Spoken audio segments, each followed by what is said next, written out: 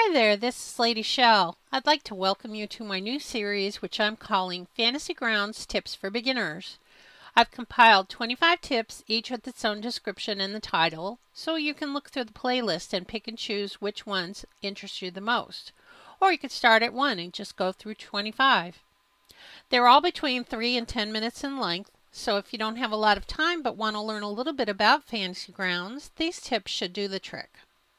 Note that if you're a longtime user of Fantasy Grounds, you may not find these very interesting. I'm aiming my tips at brand new users to give them a look at what Fantasy Grounds can do for their gaming. So sit back, relax, and hopefully you'll learn something new.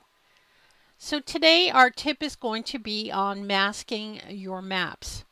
Now I have a map here. I have a grid on this map, and I am going to show you how to add a mask to it so that your players will not be able to see what's on the map. So I right click, I choose layers, and then I'm going to choose the little mask over here, and it puts a mask on this map.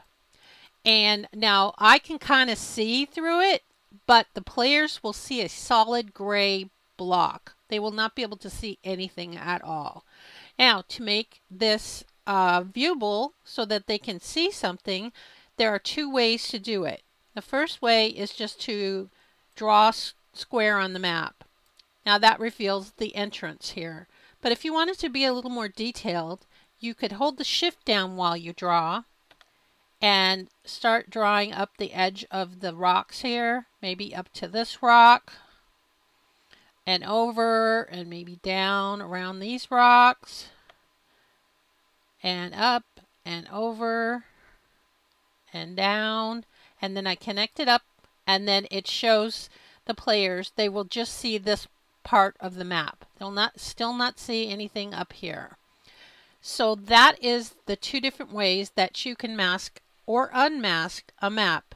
I hope that you found this tip interesting, and I hope that you will continue to watch the rest of the videos in my series. Thank you for watching. Bye-bye.